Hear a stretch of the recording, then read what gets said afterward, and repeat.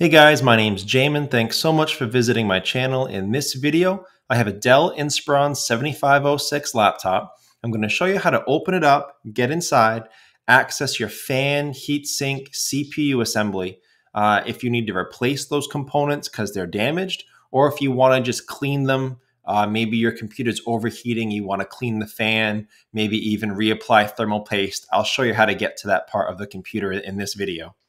So first thing you want to do, guys, power down the computer the correct way. Make sure it's off and unplugged.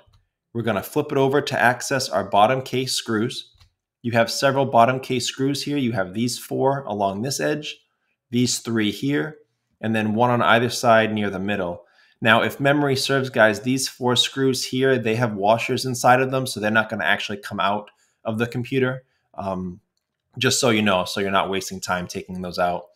After you get the screws out, guys, you're going to take a small flat plastic pry tool. I prefer plastic because metal tends to scratch the case a little bit more. But you're going to take your pry tool and go across the seam all the way around, pry off your bottom case from your computer. A little at a time, be firm, but be careful. Don't put the pry tool in too far. You could damage some components inside. So just keep it on the edge, pry it open.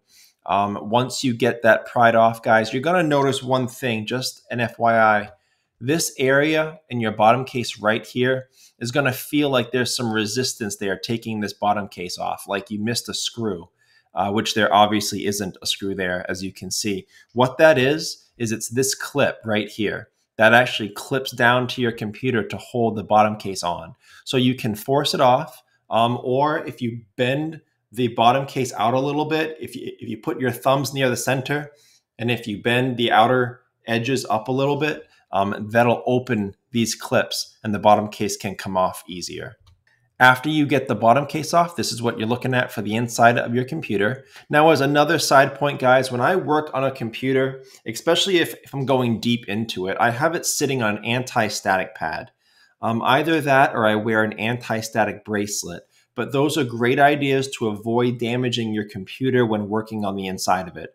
If you need any suggestions for tools or supplies, check out the link above. I'll also have it below in the description. It'll give you some suggestions on tools and supplies that I used on this computer.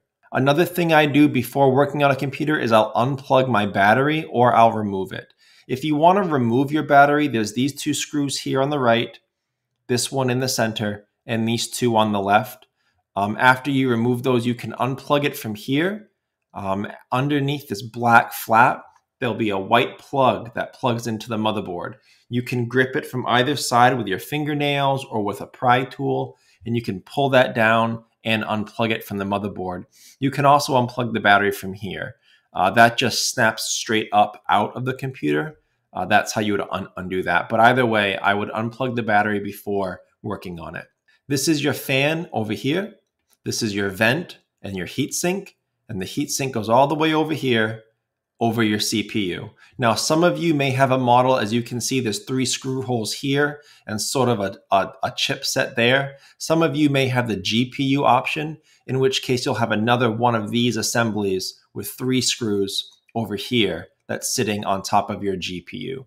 But either way, you would then remove these 3 screws, these 4 screws over the CPU, and then your fan screws. You got one here, and I believe there was one here.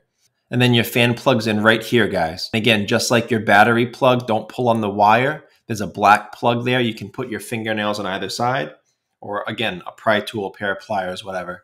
And you can unplug that fan. So that's how you access this assembly. That's how you would remove it. If you're here to clean it up, at this point, you can blow out or vacuum out your fan, your vents really good. If you're here to reapply thermal paste, guys, there'll be a video link above. Also below in the description, it's a quick tutorial on how to apply new thermal paste. You want to clean the old stuff off really well, and you want to reapply the new stuff in the right way. So if that's why you're here, again, there'll be a video link below in the description to show you how to reapply thermal paste. Okay, guys, so that's the video. I hope it was helpful in getting into your computer and finding the component you were looking for. If you have any questions, check out the FAQs below in the description. I do try to keep those updated over time. If you do need to leave me a question, feel free. I try to answer those at least a couple times a day. Please remember to like and share if this video was helpful, if you think it could help someone else, and feel free to subscribe if you enjoy little quick tutorials like this. Thank you so much for watching, guys. I look forward to seeing you on my next video.